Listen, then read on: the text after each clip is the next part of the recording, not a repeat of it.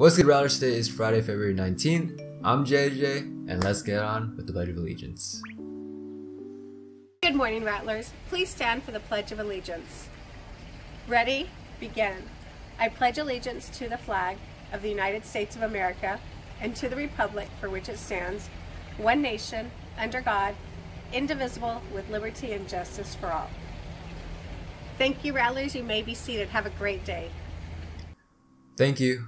Now let's get to Dawn with some announcements. What's up, Rattlers? It's Don here with some announcements. Attention Rattlers, did you complete your course selection Google form for 21-22? Did you schedule your appointment with your counselor to finish the process? Please visit the grade level Google Classroom or RMHS website for more information and links. If you are interested in playing baseball at RMHS, then please contact Coach Shaw at dshaw@psusc.us. You need to get cleared through the RMHS Athletics online, but don't procrastinate. Baseball is already working out now. Boys and girls golf has been given clearance to have a season.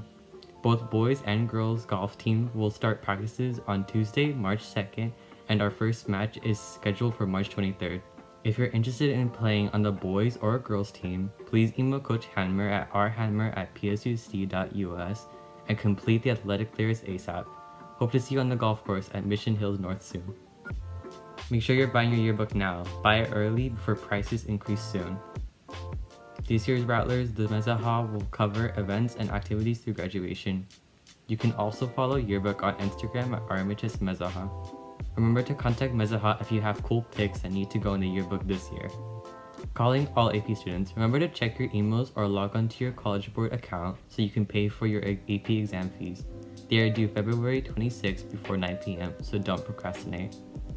Seniors, the deadline to order your cap and gown has been extended. You now have until Monday, March 1st to order your graduation gear. Head to tinyurl.com/RMHS cap and gown to order. That's all for now, Rattlers. If you have anything you want on the broadcast, including announcements, please contact Ms. Elias. Thank you and stay safe. Back to you, JJ. Hello, Rattlers! This is Mr. Mallory. Just wanted to talk to you guys today about something really cool that I did with my psychology students this semester. We're learning a lot of different things about what's going on with the brain, and the one thing that's really cool about was communication. And more importantly, how does the brain communicate and how does it learn languages, okay? And so what I had the students do was they had to create lesson plans on the next language they wanted to learn, okay?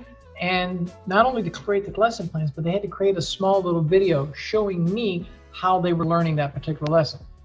Now there was another option. They also, if they were already bilingual and they wanted to teach another language to somebody else, they could actually come up with a lesson plan on how they were going to teach it and then actually teach that lesson plan on the video. And what you guys are going to see is some of the results of that.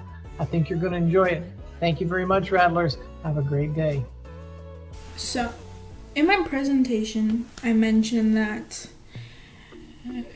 I know 3 languages, which isn't true entirely. I'm fluent in Spanish and English, obviously. I'll be talking about French a little bit. Let me just clarify that. But I'm also going to be giving an introduction to Italian, because why not learn 2 languages at once? So, before I start with the lesson,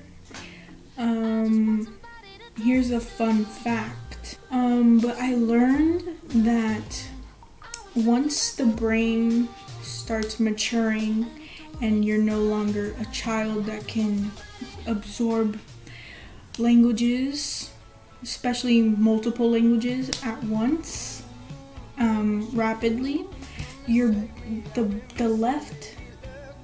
your brain is like no longer impressionable, malleable, stuff like that.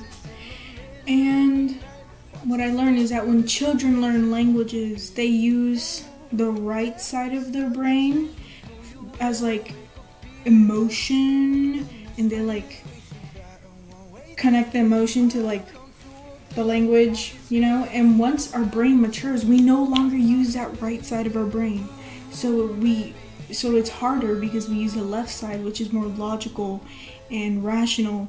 So that's why it's harder for older people to learn languages corresponds to what I'm gonna teach, because I'm going to start off today's lesson with the weather in Italian, because I wrote it down in Italian.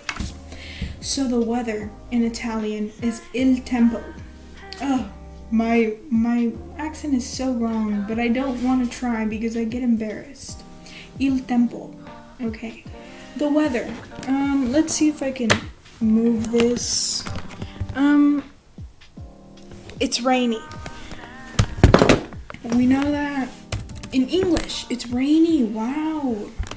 Yes. So rain in Italian is pioggia.